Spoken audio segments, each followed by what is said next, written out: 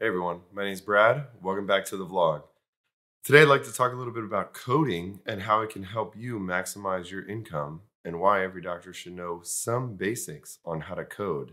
Now this video will not be about CPT codes or what you're submitting to insurance, but more about how to run a program so that you can maximize your own billing. Let's dig into what I'm talking about.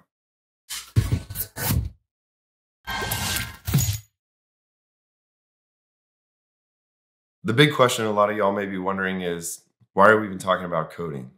Passive income is wonderful, but you need to maximize the work that you're doing in order to get paid the maximum amount, all in a ethical, legal, and contractually bound way. For most physicians, you're going to spend the majority of the day actually practicing medicine. And while you're there, have you ever sat back and thought, well, how much is X, Y, and Z making me money? How many times are X, Y, and Z things that I'm doing throughout the day making me money? That's where I'm going to start with why it's important to know some basics of how to code in an effort to maximize the income and the work that you're doing just every day you're at work. You don't need to become a computer programmer, but what I would like is for you to learn how to use Microsoft Excel to your full advantage. Why Microsoft Excel? Because every billing platform will have the option to print out its data in Excel format. When we were looking at switching medical records, we didn't find a single medical record that couldn't print out all of its data in a Microsoft Excel format. Now, where this can matter for you is because if you're paid based off of production or RVUs, you need to figure out which ones are actually getting attached to an RVU value and which ones may be paying you a lot more than others in order to do those procedures. For example, our billing platform, we have about 400 encounters a week, and that Excel document every 2 weeks when we try to run payroll is about 14,000 lines long. Even if you split that up per doctor, you're still going through 4,000 different lines of printable things that are in Microsoft Excel every 2 weeks. You can't do it. You have to have a way to automate this or simplify this. So I'll go through my methods on how I do it today. Hopefully it can help you maximize your own income and learn where you're making money and where you're submitting bills, but you're not getting paid for it. Okay, here on this Microsoft Excel form, you can see we have multiple different columns.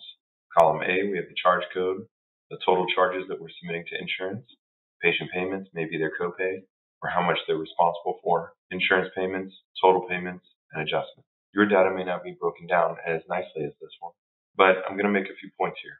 The first thing that I would like to talk about is adding the sum formula. How much money total have payments brought in?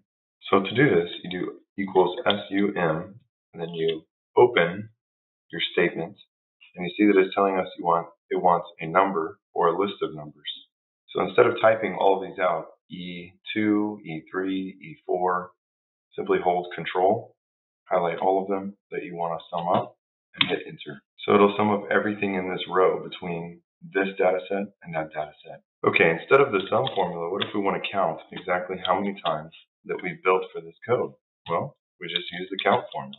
Same thing, hold Control, highlight all of them, push Enter. Now, what if I want to know how many times did I actually get paid for this? You can use the count if, and with that, you highlight the same exact range that you want. But beyond that, it's asking for a criteria. So you have to separate by a column, and now we're on the criteria stage. This has to be within double quotation marks, and I want to know how many times we got paid greater than $0. Close the bracket, and then you can see that we've got paid 4 different times. So now what if I want to know count if 0 payment? Well, same thing, equals count if, highlight your rows and columns.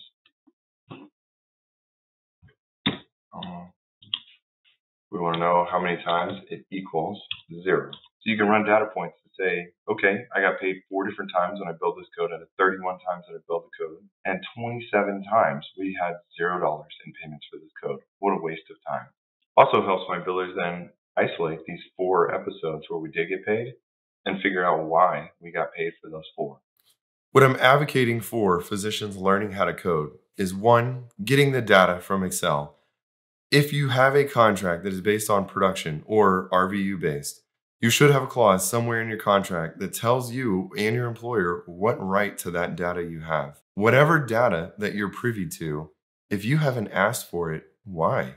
That's literally your money, your income, and your billings. Forget the passive income for a minute. That's always wonderful. But if you're working all day long, you need to maximize income for you. Your license is your own business. You're producing income, you're producing a lot of revenue services, and you need to know where to go after to get more benefit out of your day.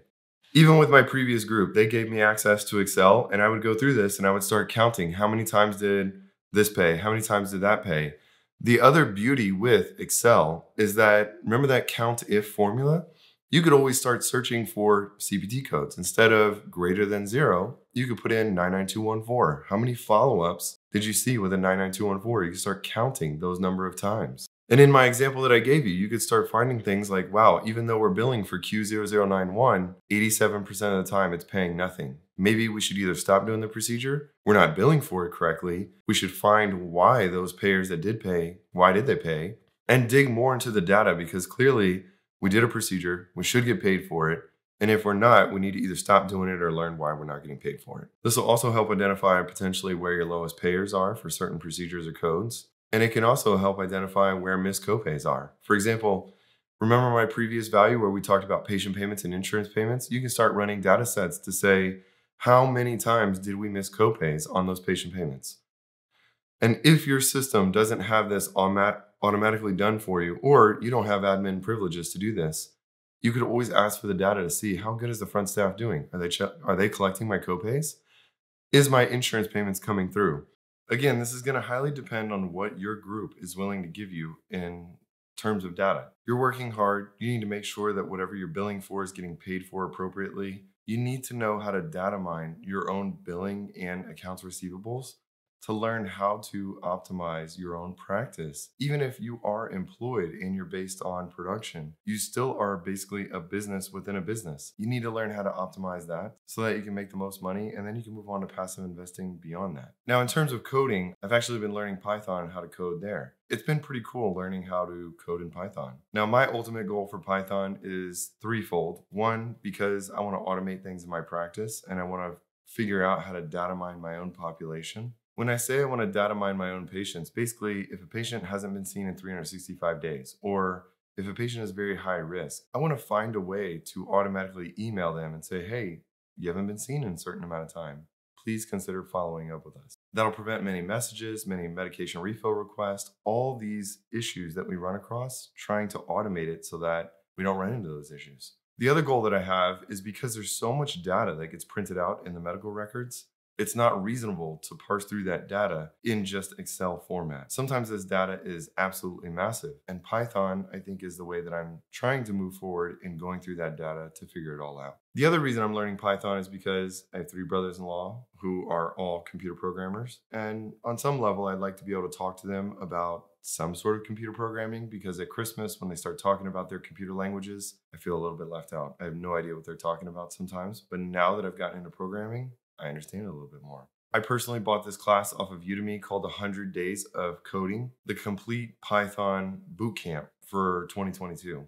Day 20 and beyond is a lot of other things that I don't know that I'll necessarily need, but right now I'm on day 25 and it has been wonderful to go through it. You can find it on sale for as low as $9.99, which is when I bought it, for $9.99. Think about learning how to code, and not only learning how to code, but think about, you need access to your data, because if you don't have access to your data as a physician, even if you're employed, you have no idea what's bringing in the most money, the least money, and where those low-hanging fruits are to basically make more income without working harder. Think smart, not hard.